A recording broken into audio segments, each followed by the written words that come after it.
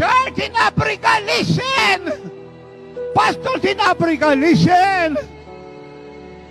We have pulled my people, God said, through your witchcraft, magic, and seducing demon. And I say to you, enough is enough! Judgment is coming to you, pastors in Africa! Judgment is coming to you unless you repent now, God said. We have deceived my people. You have proselytized my sons and daughters. You seduce them and bring them to immorality. You teach them to rebel against me. You have seduced them. Enough is enough, God said. Enough is enough. I will turn the country to humility. And every false shepherd will be removed in the church. And every seducing leaders will be removed and cut off in the land. And I will raise up another. Will teach my people to love me, to serve me, to worship me, and to obey me.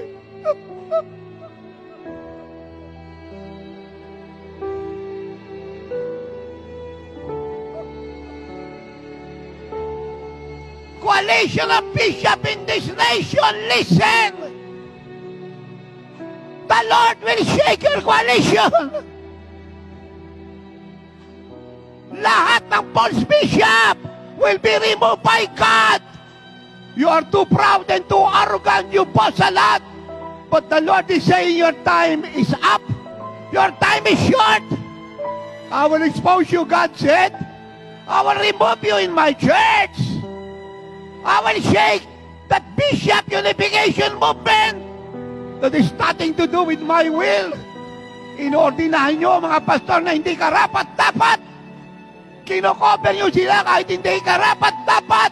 Ginagamit nyo ang pangalan ko, God said, I hate it! Have I not said, do not use the name of the Lord your God in vain, but you profane my name, you profane my name!